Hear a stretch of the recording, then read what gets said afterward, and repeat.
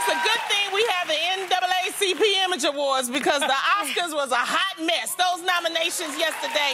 People are really upset. People are really upset because they were announced yesterday. There was a lot of backlash due to lack of diversity, the lack of gender in today's and yesterday's nominees. And our friend Tyler Perry had a word. Run it. How's everything going, man? I'm upset, man. What you upset about? J-Lo didn't get nominated. Are you kidding me? That's ridiculous, J-Lo right? and Awkwafina, they didn't get nominated. It's frustrating. It is. Man. I mean, the Academy. She should have got nominated. Yeah, you think the Academy should have to answer for that? She should have got nominated. We want to thank TMZ for that piece. We want to thank TMZ for that piece.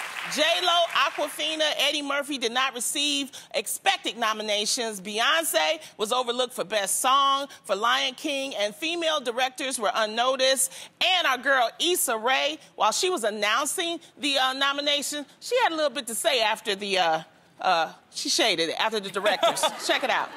Nice. I did it. Thank you so much. Congratulations to those men. And finally... Congratulations to those men. Congratulations to those men. Moving on. Now, we do want to shout out Cynthia Erivo, who got 2 nominations, one for acting for the movie Harriet and also for Best Song. Also, congratulations to Antonio Banderas, who was nominated for Best Actor in Pain and Glory. Yes. Also, very special congratulations to Matthew A. Perry, who's, is that his? Yeah, Matthew Cherry. Yeah, Matthew Cherry. It's Matthew Cherry. Yeah. He had an animated short called Hair Love. It was nominated for Best Animated Short. So, Matthew Cherry, congratulations. Ladies, what do you think about yesterday? I think it's back to what it's always been. I was gonna say, like... But I feel like we make this uproar. We're like, oh my gosh, we need more diversity. They throw us a little something, and then it just goes... back to what it's always been. Yeah. And my thing is, I wish that this, I wish that it didn't even have to be a conversation, and I wish it wasn't something that we had to fight for. I wish it wasn't something that we had to be like, hey, notice us.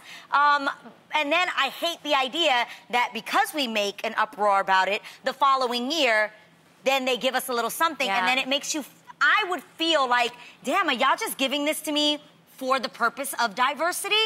And I would hate to have that feeling of going home with an award, with a statue, and feeling like, was this just given to me just to fulfill the quota of like, oh, we have to give something to a Latina, to a black woman, we have to recognize, and I just hate that. I wish they would just recognize everyone fairly, like every single year. Every single year. That was my fear after the 2016 Oscar So White, you know, campaign.